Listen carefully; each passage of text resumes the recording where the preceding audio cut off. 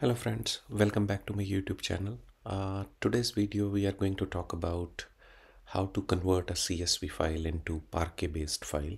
Normally you might have seen Parquet based files which are there for data storage and other representation of the data, and it's highly available. It's a kind of a very robust file type that we could use, and normally because it's an open source Apache based system, so you don't have much availability or kind of a conversion pattern from a CSV to Parquet. But Azure Data Factory does provide you a very simple job of converting from one file system to different file type. So we'll discuss about what is a Parquet and how we can use it. So Parquet based files are normally free and open source file format. It is a very language agnostic system, so it's not dependent upon any specific one. It's technically a column based format. Files are organized like in the column rather than by rows, which saves space and gives up analytical queries. It's used for analytical OLAP use cases rather than OLTPs.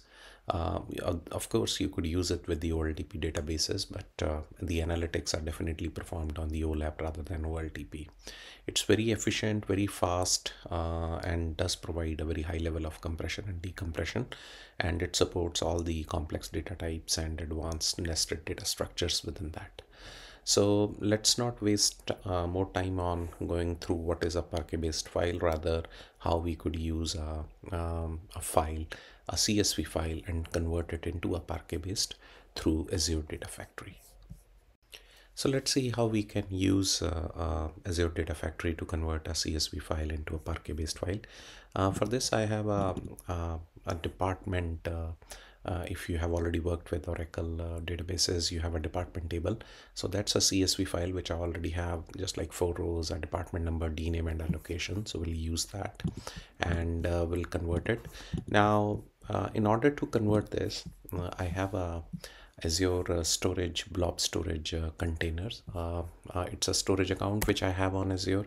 So let's say I'm gonna create 2 containers out here. One is the input container, and this input container I'm gonna provide, let's say, give some access, and I'm gonna create another container. So if you're not going to work with this, you could use the Azure Storage Explorer also. This one actually just like a kind of a explorer that would help you to create those containers or anything. So let's say if I want to create a blob container over there, so I'll just use an output over here. So there are 2 containers, one is the input and one is the output, which I've created in my Azure account within the subscription in the storage account. Now let's say we'll try to upload a file. We'll just upload a file which is there on my desktop that I showed, the CSV file. So we'll upload that file into here. So let's say we'll click on select that file onto the desktop, and yes, this is the department Oracle CSV. I'll open that and upload. Now this file, we have uploaded it into a container called as an input, and we'll try to create a Azure Data Factory, let's say, pipeline that would actually read this file and convert it into a Parquet based file and put it in the output container. So let's go back to the my Azure portal, and I'll go on to the home, and I have a data factory out here. I don't have anything right now, it's just an empty data factory. So we could just create a pipeline over here and then create data sets and linked services to actually do that. Now we'll just go on to the author. So let's say we'll create a new pipeline. We'll say a new pipeline, and we want to, let's say, name this pipeline as CSV to Parquet. That's the conversion we want, and we want to copy the data from one, that is the source, to the different one. So this is also convert CSV to Parquet. So that's the file which I want to convert. And when you select on this, there are main 2 important properties for this activity. One is the source and one is the sink. So let's go on to the source. So in the source, you need to select a data set. A data set is nothing but rather like from where we are going to read the data. It might be in the form of a data set that's coming from a SQL database or a CSV file or some API or anything. So right now I don't have anything over here, so we'll just create a new one. So you could select a data source from where you are going to read. So I'll just select blob storage because it's in my blob storage.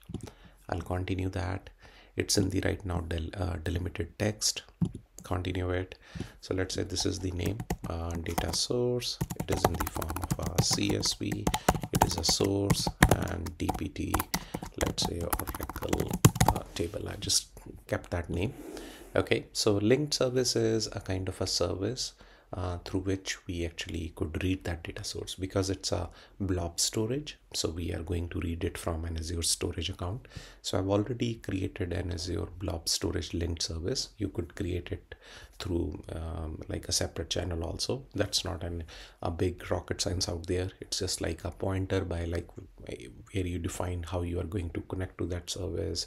You are going to use the username, password, or an Azure key vault or anything, some basic certain stuff.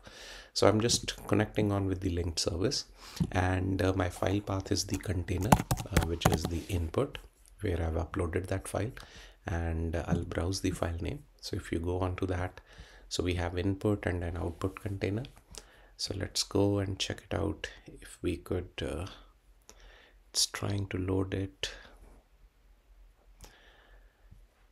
It's taking some while. Okay, so yeah, input, and this is the file which we loaded. Okay, and the first row is definitely the header, import schema from the connection store. Yes, so I'll just click OK. So this is my first data source, which looks fine to me. Now the second one which is asking for is the sync. Sync means what you exactly want to convert it into. So I want to convert it into a Parquet. So I'll just go on to the sync, select a data set. So I don't need, this is the already one which we have created. So I'll create a new one. So it is also a blob storage. Continue, and I'll select a Parquet based file system. This is the file type. Okay, so you want to convert it data set. Let's say it is sync, and this is DPT Oracle Parquet. So let's say that's the file. So how you are going to connect it? Through the Azure blob storage linked service. So container is output, that's the container, and I don't have any let's say you want to give any file name out here, so you could supply that file name. So let's say it is DPT, that's all, DPT Oracle, something like this. So that's the file name which I could give. I don't have any schema. I just want to create as a new file. Let's say PRQET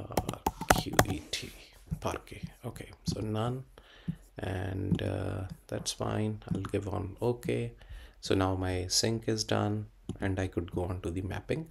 So where I could do the import schemas, it would automatically map it around. So it says DPT number to map to DPT number, the destination, and so on. I just want to change it, the data type to integer because it's an integer data type, and rest looks fine to me. And then yeah, everything looks good. So we could just debug this. So if I just debug this, so it would actually run this stuff for me and would try to convert the CSV file and put it into a Parquet format. So let's see if it is going. Yes, it's actually running, and it's in progress. The status is being shown as progress. So it takes not take much time. Yes, it shows succeeded. So now if I go on to the storage explorer and I see the output container and I just refresh that, so I refresh that output container. Oops, it's not. So let's say refresh all. This is my storage, blob containers, output. It is not there. So let's see why it is not there out here. So within the home, I'll just go on to the Parquet Data Factory. Let's say storage account, and the containers. So output. Oh yeah, so it is there. It was not showing it. Might be it has not refreshed or was not available, but there is a file dpt-oracle.parquet.